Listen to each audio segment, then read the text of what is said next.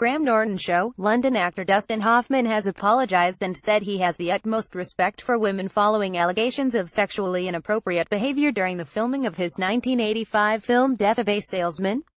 Author Anna Graham Hunter, who was 17 when she interned as a production assistant at a film studio in New York, made the allegations against Hoffman in a piece in U.S. trade magazine The Hollywood Reporter (THR). She claimed that the actor, who was in his late 40s at the time, demanded he give her a foot rub and made sexually explicit comments. Dustin Hoffman and his wife Lisa. In London, two-time Oscar winner Hoffman said in a statement to the publication, "I have the utmost respect for women and feel terrible that anything I might have done could have put her in an uncomfortable situation. I am sorry. It is not reflective of who I am."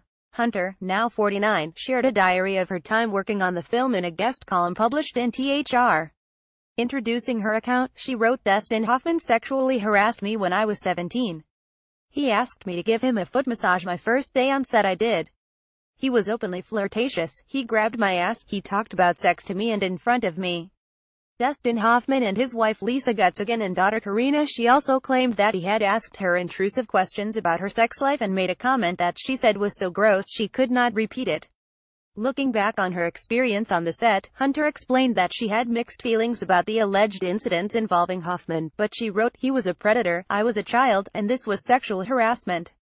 Hoffman, now 80, played Willy Loman in Volker Schlondorff's adaptation of the famous Arthur Miller play. Hoffman's representative did not respond to repeated requests for comment.